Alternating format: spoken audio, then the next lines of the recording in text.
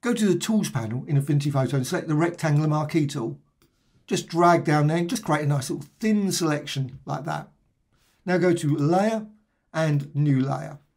Also go to the Gradient tool, and then with that gradient, just drag down there and you'll get white to black. Hold down the shift so it's nice straight down like that. What you can also do is, if you don't want that colour, you can always go over here and you can change it. So just double click there and bring that up.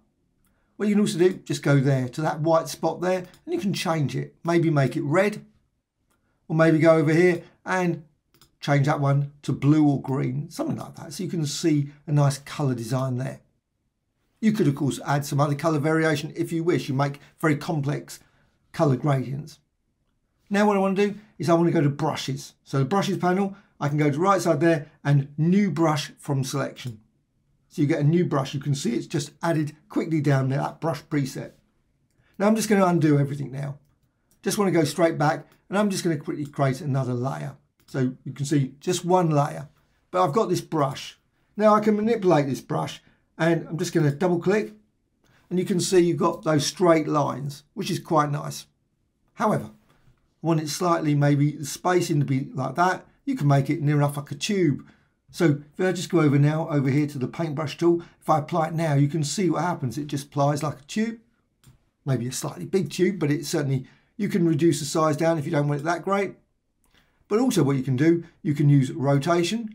You can see you get nice there, but you've got color dynamics as well as dynamics. You can change that. Now I'm going to keep size jitter to nothing. I want them all to be the same size.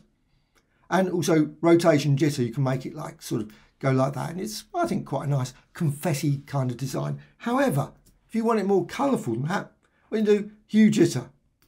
Change the saturation jitter and change linear as well. I'm just going to keep luminosity down to 0, saturation high, hue jitter high as well.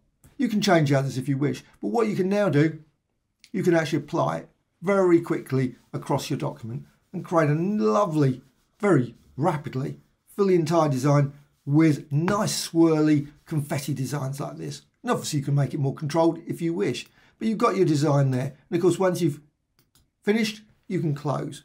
So you've got this lovely design. Well, of course, you can also apply some effects. You can always go to filters, as blur, and many, many others, distort, deform, etc. Hope you found this of interest. Thank you much.